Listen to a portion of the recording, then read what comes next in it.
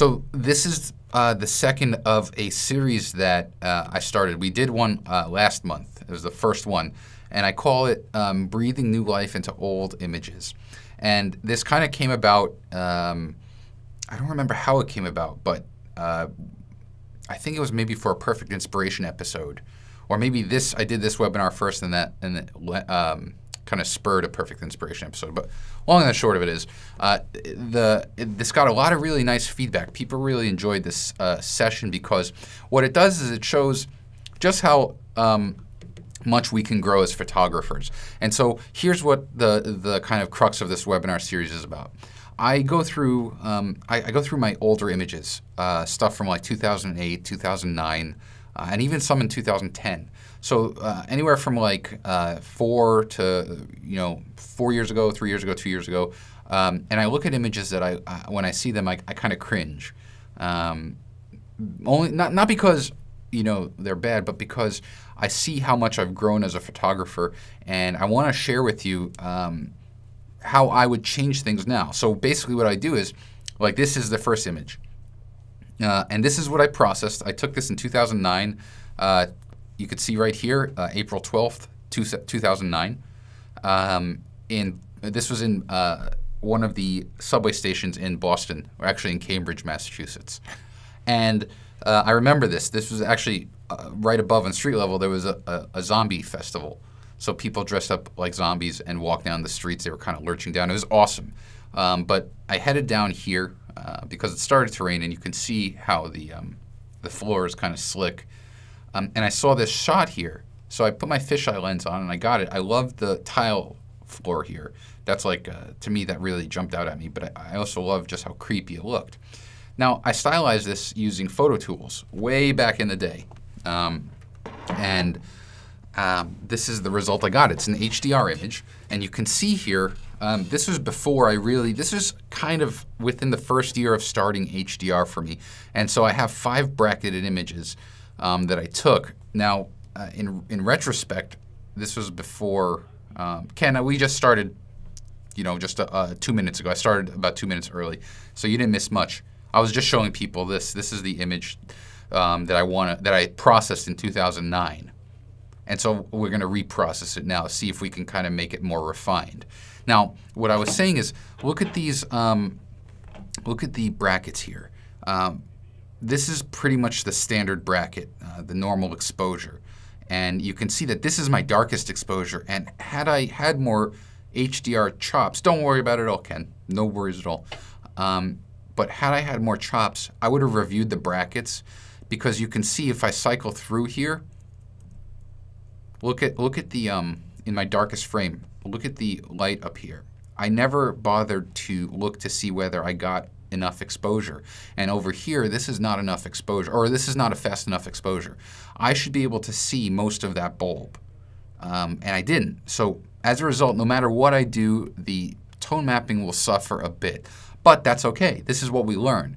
Had I had more experience, I would have reviewed the bracket and I would have seen that, all right, I don't have a fast enough exposure for this information here, so I would stop it down a little bit more with shutter speed.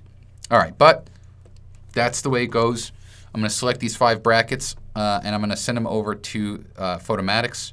We'll do a quick tone mapping. Don't have any ghosting, so we don't need that. And we'll see what we get. It might not be that bad. All right, so here is the tone mapped image. Let's go ahead now and start messing around. The luminosity needs to come down a bit. Detail contrast can come up, and then the gamma, the brightness, is too high. But it's looking good. It's looking pretty good. I might bring up the white point just a bit. And what I'm doing is, look over here, the histogram. What I'm making sure of is that there are no blown out highlights or clipped shadows. And you can actually see, I'm actually surprised that this bulb here is not blown out. It actually has good data in here. So I'm happy, because if it was blown out, which I can illustrate by bringing up the white point, you'd start getting a grouping up here on the right. And as I bring it up more, you see how it's bunching up over here? So that's what you don't want. You kind of want it to ease into the ends on both sides. All right, so just kind of make a few quick adjustments. looking for that nice even exposure. All of the detail is in the mid-tone area, which is nice. I have good shadow detail, good highlight detail. I'll save and re-import, and we'll bring it back into Lightroom.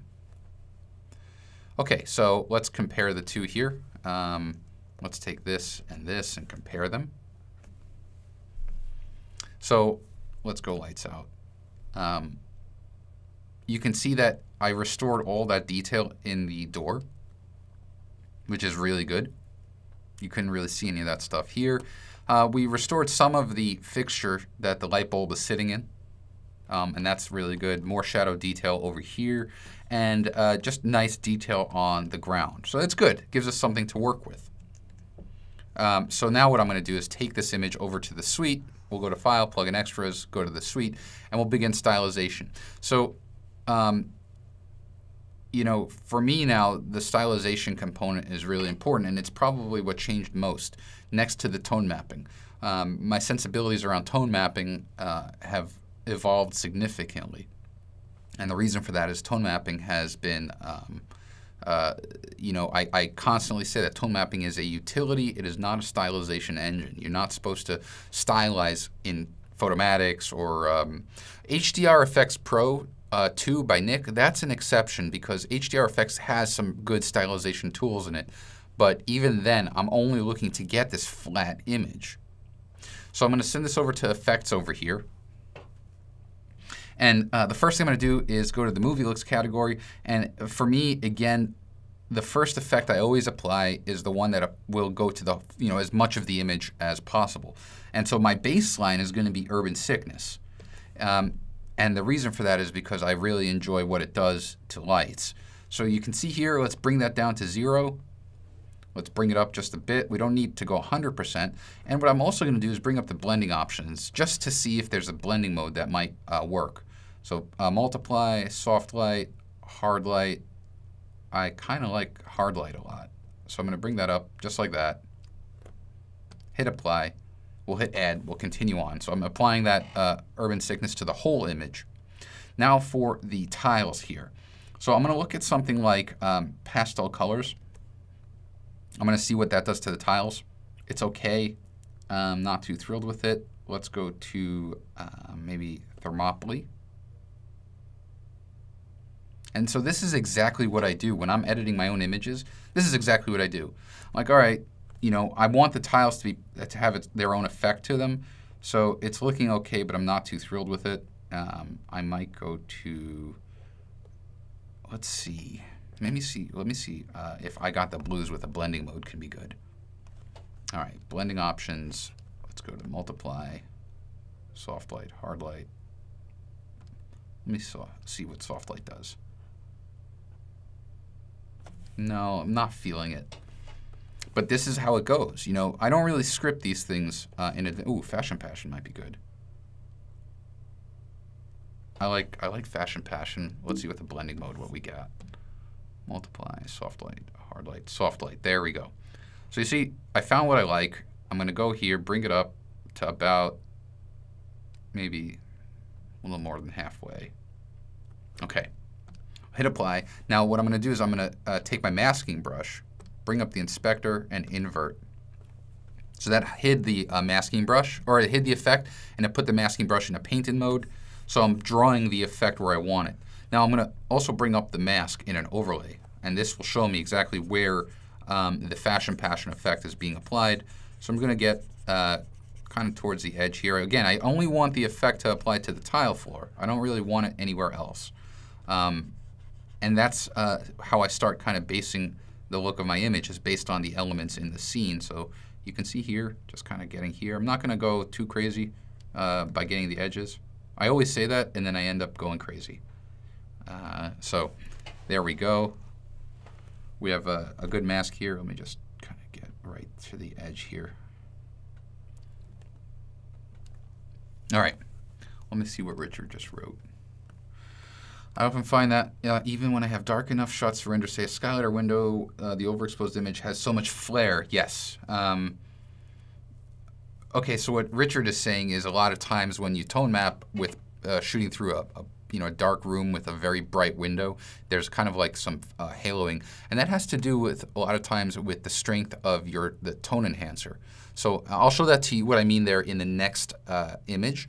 Another thing that happens a lot of times is you get a chromatic aberration, this kind of like purple fringe around high contrast edges. And that's just something that is, it's a combination of lens defect plus it's accentuating it when you tone map. So there are ways around it. It's just a matter of finding them. All right, so now what I'm going to do here is I want to do something to the concrete. So I'm going to go to Cyberpunk. And I want Cyberpunk to be very, very small strength. So bring it down to 0, just a tiny bit, like around there, and you can see how it adds a really nice blue. Just like before, bring up the masking brush and invert, and then just start painting that in. So I'm going to just really quickly paint in that blue effect onto the concrete here. And I'll try to be quick. Let me bring up the mask just to see. See, I already got the door, which I'll fix in a second. And actually I'll get the ceiling too, because that is kind of a concrete slab. All right, almost done. Let's bring up the mask here. And so the shortcut key that I'm using actually to bring up the mask quickly is Command M on a Mac, Control M on a PC. That brings up the mask. It's a toggle, show and hide. So here, let me switch to paint out and get rid of the effect from the little door jamb. And I'm happy with this. Quick scan. Let me get the edges here because I can see that there's a change in color. I don't want that to be the case. Looking good, I guess. Get this area there. Okay. Now, last two effects I'm going to apply. I'll hit Add. The first one is going to be color and tone. Oops. And we'll do a tonal contrast. Tonal contrast adds texture, so I'm going to bring out increase the local contrast and the shadows, and then bring the overall strength of that layer down to 0 and up about 28%. Hit Add, and then I'm going to add a glow. So I'm going to try something like, let me see what Grunge Glow does. Very awesome. Gives me a kind of a very video game feel. Bring it to 0. There we go, something like that. We'll hit Apply. Actually, I'm going to save this as a preset because it's a pretty cool preset. We'll call this, what should we call this? Forbidden Halls. And then, you see, this is something I do a lot, actually, is I save presets when I really like the look. And we'll call this great for underground grungy scenes. Okay. How do you control which mask is used with the shortcut? It's the default, Joseph. So this is what Joseph's asking. If I take the masking brush, let me just do a quick mask right there. Oops, that's paint in. Let me go to paint out. So I'm going to mask out that. Now what Joseph wants to know is when I hit Command M, it's overlay. Basically, Joseph, it's whatever your last mask was. So Command M will toggle whatever you have in the mask. So the default mask is overlay. All right, let me just get rid of that because I don't want that to be masked out. Okay, so I hope that answers the question. So the masks, Paul, are not saved. These masks here are not saved in the preset. The only masks that are saved in presets are the ones that are using the masking bug. But if you're using a masking brush, it will not be saved. What will be saved is the strength and the blending mode. So Richard, that was the same question. And it's a good question because you're right. It would make no sense for you to get that mask. However, let's say I'm doing a preset that has for sunsets, and I use a graduated filter. that I mask using a bug, that does get saved because it's a set coordinate. And then there was a question, where does the preset go by Gerald? If you go to presets and then show presets folder, you'll see the presets here. So there are my presets. And then what did I call it for Forbidden Halls? There it is right there. All right, so I'm done here. Let's hit apply. It'll render the effects, and then we'll hit save. And then we'll finish things off in Lightroom. So here's Lightroom. There's my image. I'm going to go to the Develop module. And I'm going to start by pressing and holding the Option key on a Mac or the Alt key on a PC. So press and hold. And you'll see that the header goes from tone to reset tone. I'm going to start with getting my white point. So you see how the screen's black here, but there are a few little dots in the middle center. That means that I have a few clipped or a few blown highlights, which were right over here. Same thing with a black point. Black point's pretty spot on. Get the correct highlight, the correct shadow. And basically what I'm doing is I'm adjusting the sliders until I barely see any dots. So overall, the exposure was right on. I'm going to go ahead and make the exposure a tiny bit brighter, though, and so I can and then boost the contrast, which will darken it. I'll increase some clarity, and I'm going to increase some vibrance to make the image pop. Next, I'm going to crop it, and I'm going to crop it because I want the corner right there. I like the swoop of the corner, and also over here, there's really not much of anything. It's like just dead space. All right. So there's the image. Man, I actually really like that. Go ahead here at a little bit of a vignette. Okay, so there we go. Richard, yeah, the webinar is being recorded. It'll be on our university page, probably by tomorrow. All right, so the last few things I'm going to do here is I'm going to use my adjustment brush. I'm going to bring up the exposure, make it a little bit a little higher exposure. Bring up contrast, clarity, and saturation, and that's specifically for this yellow sign here. I want that to pop. Also get the little the door and the lock. I want those to pop, and then I'm going to do this door here as well. I want that to pop.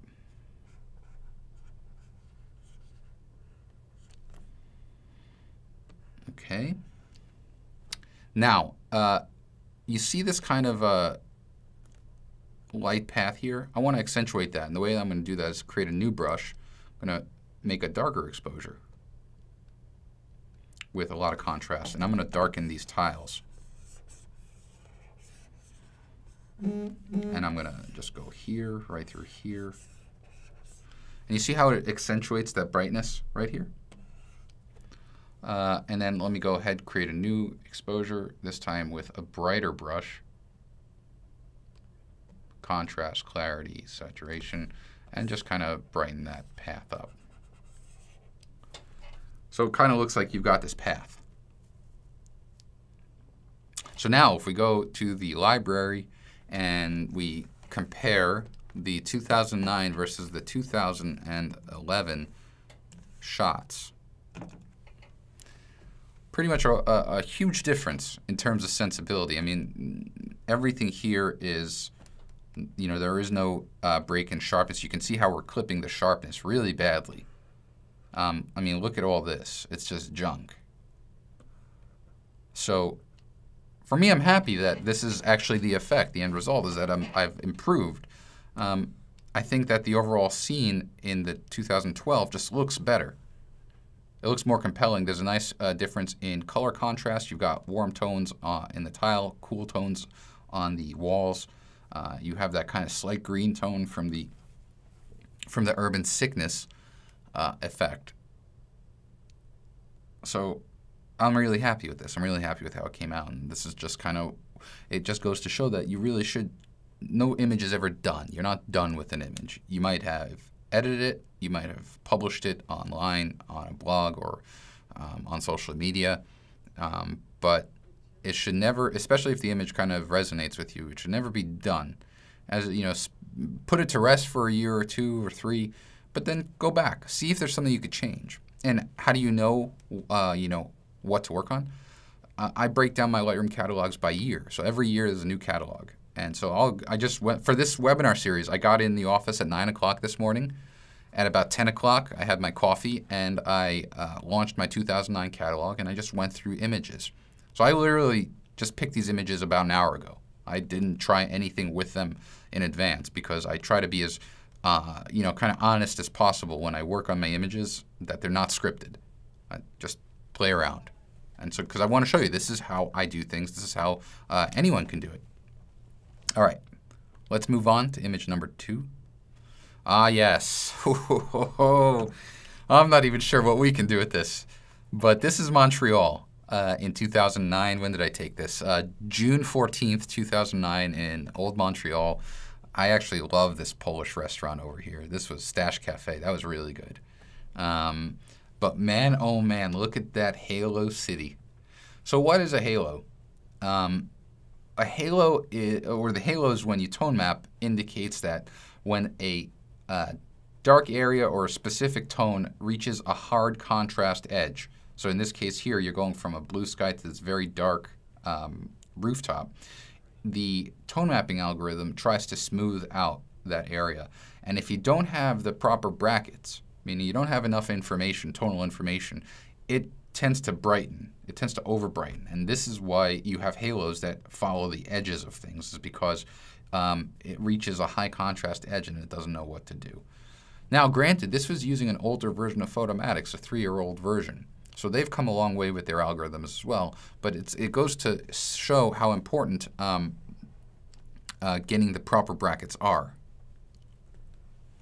Let me just see, I have a few questions here. From Ken, does tone map mean that the image contains the full range of tone present in the image? Great question. So let me do that question first. So what Ken's asking is tone mapping. What does that signify? Tone mapping is basically a version of HDR. So HDR, high dynamic range, can be achieved several ways. Tone mapping is one of them. Another way you can achieve HDR is by masking in, doing an exposure blend. So if I took, say, this image and this image, and so let's say I took this image into Photoshop and then I masked in the sky without anything else, that technically would be an HDR image because you're capturing the full tonal range of the scene. You're capturing the shadows, the highlights, and the midtones. Tone mapping is a different process. That's more of a software-based solution where software goes through this image, and this image. It goes through pixel by pixel, and it tries to analyze which are the best exposure values for each pixel. And that is your tone-mapped image. So it'll go through and it'll say, the exposure in this image is good for the sky, but the exposure in this image is good for the midtones, and the exposure here is good for the shadows. And so it tries to combine them all. The problem is if you don't have enough, like in retrospect, I definitely don't have enough exposure information for these shadows. And then under the car, I definitely don't have enough exposure information. So it's going to try to extrapolate that. And when it does, a lot of times you get halos. Now Joseph's asking, when you republish an image, do you state that the image has been altered? Absolutely, Joseph, absolutely. I take pride in showing the bad stuff with the good stuff. You know, I would never be arrogant enough to say that, you know, only my best stuff is ever shown. No, there's a learning process involved with this. Which is why I do these webinars. And so if I do, let's say I took that previous image and I put it online, I would absolutely, not only would I mention it was reprocessed, but if the older image was published, I would link to it, just so that people can see the difference. Jay's asking a great question about the starbursts over here. Are they natural or are they software? These are 100% straight out of camera, Jay, and the reason for that is if you look at the aperture, I was using my 16 to 35 millimeter Canon at f11. So what happens is with lenses, when you point a lens at a specular highlight, like a bright light source, mostly like street lamps, if you close down your aperture to say anywhere from, usually you'll start to see it anywhere smaller than f8, but definitely with f11 and f16, what you're seeing is the light passing through the blades of the aperture. And so this is what's recorded are these bursts. So it's 100% natural. I don't use software. I never, ever, ever, ever add starbursts. Ever. I think that's, I just think that's tacky. If it's in camera, no problem. And if I didn't want that, I would shoot it at a larger aperture and it would be minimized. All right, so let's take these 3 exposures and let's see what Photomatix gives us. I'm not sure, but we'll try. Nothing wrong with saying that an image is not salvageable, but at least it hopefully could be better. All right, this isn't bad, actually. This is not bad. So earlier there was a question, where was it? Oh, with Richard's question about the color chromatic aberration. The slider that you want to adjust is a lot of times is the lighting adjustments and then also the luminosity and the detail contrast sliders. Those will help you. If you're finding that you get a lot of fringing, bring this lighting adjustment more to the right and it'll give you a more subtle tone map. And the more you bring it to the left, the more kind of, you know, HDR-ish it looks, more surreal. So here, let's bring up, I'm looking at the histogram here. I'm going to try bringing up some luminosity. And you could see here, I have just this loss of information here. It's really weird. Let me bring down the luminosity. Maybe that'll help. That's just bizarre. I wonder if, I guess there might not be anything I could do there. If I bring up some detail contrast. Yeah, that's not helping at all. Okay, I know what I'll do here. I mean, we'll get this going. Again, this is an evolution of processing, working with what we've got. So I'm just trying to get a good even exposure. Something like that is looking good. And I always tend to go brighter than normal because stylization tends to darken the image. But I am really like tripping out over what happened here. All right. Can't do anything about it. Let me look at the exposures. I'm really, I guess it just doesn't have a lot of information there, but to give me that. Okay, so be it. Let's go ahead now and go into the suite. Let's stylize it, but I've got a few tricks up my sleeve.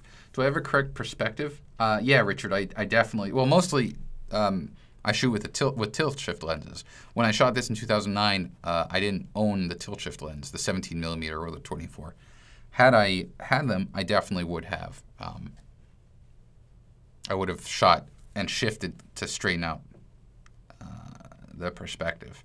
And I could, but I'm worried that I'll lose some of this information here on the left. Okay, let's go to effects, and let's just do a kind of a, I'm thinking something very subtle. We'll go to, let's think, movie looks, and I'm going to go to something like Return of the King. It's going to be bright when it comes in, which is fine because I'm going to see what blending modes we've got to play with. I'm going to start multiply, soft light, hard light. Ooh, hard light's good, but we'll bring it down to 0. Just make it pop a bit, a little bit more. Okay, that's good. Let's hit add. Next thing I'm going to do is add just enough darkness because it's a bit too bright. See, that desaturates things, which I don't want. Let's bring it down to 0 just a tiny bit.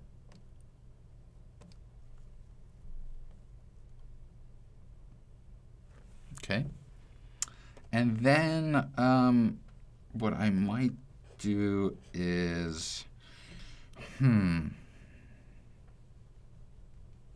don't want to get too much more stylization because I want to keep the sky clean.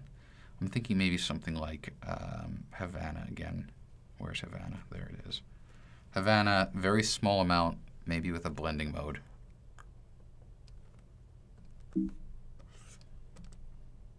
Ah, that could work. This building is killing me. All right.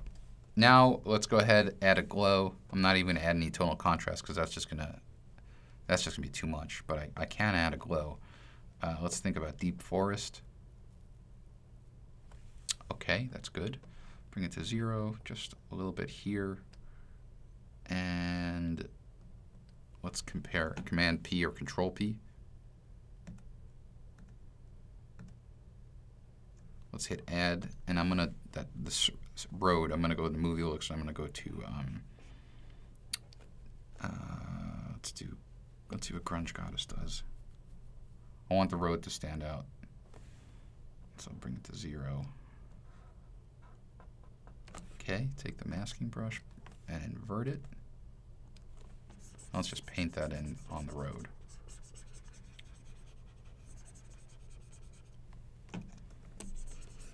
See, showing the mask is always good because a lot of times you just end up missing certain areas. You think you get it, but you actually didn't. So we'll go here, and there we go. Okay, hide that mask. Let's bring it up a little bit more so it pops.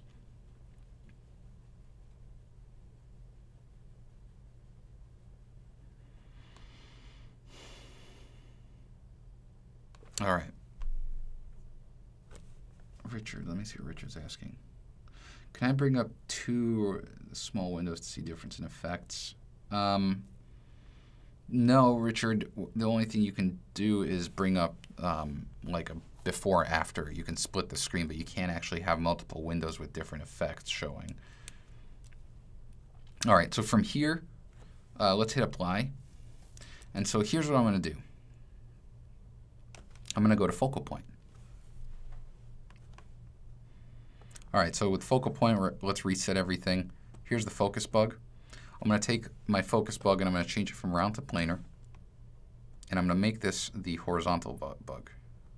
I'm going to put it right down here in the foreground. And then I'm going to tilt it. By tilting it, or to tilt it, you put the cursor inside the body of the bug. You press the Option key on the Mac or the Alt key on a PC, and you drag up or down. All right, so that's my horizontal plane. Now I want my vertical plane. I'm going to hit plus, second bug, planar. And I'm going to put it over here on the right.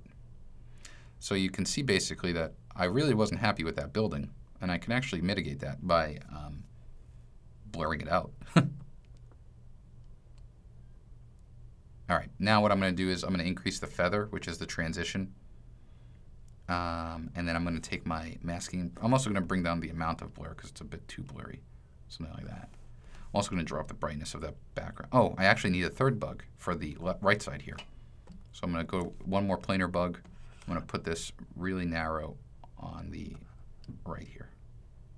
There we go. So now we have a nice kind of even plane of focus. Take the masking brush. Make sure I'm set to paint focus at 100%, and I want that sign right here to be in focus. There we go. And even the little bit of the holder there, I want that in focus, and the light there. And I want these flowers in focus. I want the doorway in focus. So I'm essentially controlling where the focus is. And that's really good. I'm happy with that. It gives actually a nice three-dimensional feel. I'm going to, again, boost the contrast of that background, drop the brightness. And we are, I think, good to go. Let me bring out some of the highlight bloom. That's going to make the specular highlights brighter in that background. Okay. How do you export presets, Avi? There is nothing to export. You just, like I showed you before, you go to the presets folder, and you just give those files to anyone, but there is no export presets. Okay, so here we're done in the suite. We used effects and focal point. I'm going to quit out of here, and I'm going to finish things up in Lightroom. All right, so here's our stylized version. We'll go to Develop. Let's go get our proper tones. White point is good. Black point is good. Let me actually bring the white point up a bit. Okay. Highlights are good. Black, or the shadows are good. And now let's drop the brightness a bit. Boost the contrast. Boost some clarity. I'm going to drop the saturation in the sky here. So I'm going to take the adjustment brush, go to saturation. It's just a bit too blue for me. So I'm going to just desaturate the whole sky. That's good. I'm okay with that. And then just probably an aggressive vignette.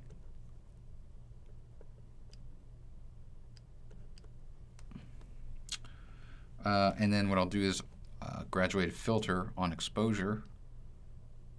Brighten it up a bit. So what this is going to do is it's going to allow me to brighten this left side because I want that to be brighter. And then I'll do one more from the bottom up.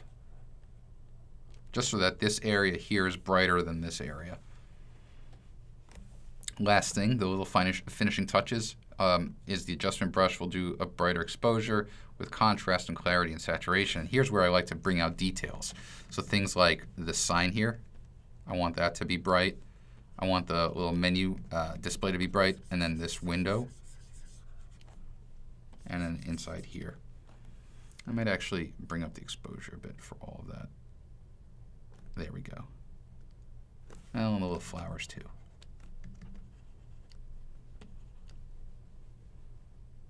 While we're at it, the manhole cover. Now what I'm going to do is take a new brush. Let's go to exposure, darken. That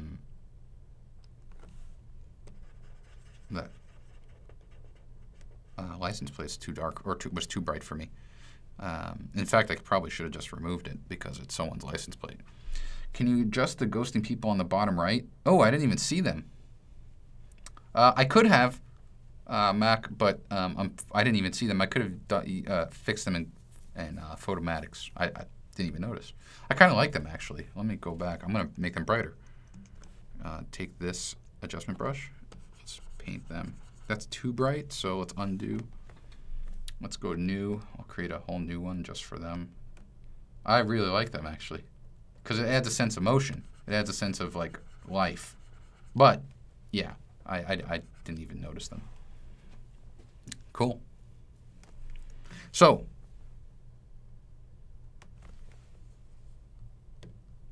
how do you get the drop-down menu to come up in the adjustment brush mark? It's just here. Go to Develop Module, bring down the adjustment brush, and then it's the effect.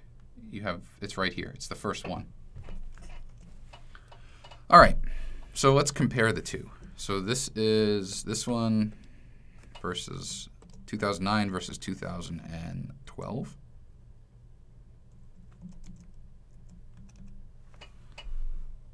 All right. So the sky is, in my opinion, 100% better, given what we have to work with. I cropped in a little tighter, which is fine. That's actually, I agree with that. I would have cropped in a little bit tighter, but you can, you know, the building itself is a lot more natural. Where are the people? Well, there's a person here, but I must have cropped in and removed the people. Yeah, I definitely cropped in. You can see how the border is through halfway of the car, and over here it's there. So that's basically the crop there, and I can recreate that. But overall, I find that this image is much more natural, but still stylized. You know, it has some style to it. Whereas this one, yeah, it's not very, not very pretty. So, all right. So that's basically what I've got today for you guys. Let me just bring it out here. I don't really. Oh, there was a question about is the 17mm tilt shift lens the best lens on a full frame sensor? Paulie, that's a tough question. The 17mm tilt shift lens is my favorite lens, but it's not necessarily the most cost effective because it's very expensive and it has a learning curve to it, and it doesn't have autofocus. So if you're looking for an ultra-wide lens for Canon full frames, I would recommend either the Canon 17-40, which is kind of like the lower end for budget, then the 16-35, which is a mid-grade, and then my favorite lens that I own outside of the 17 is the 14mm prime. So thank you, Linda and Craig. I appreciate that. So we'll be doing these again, and Jay, thank you, every month.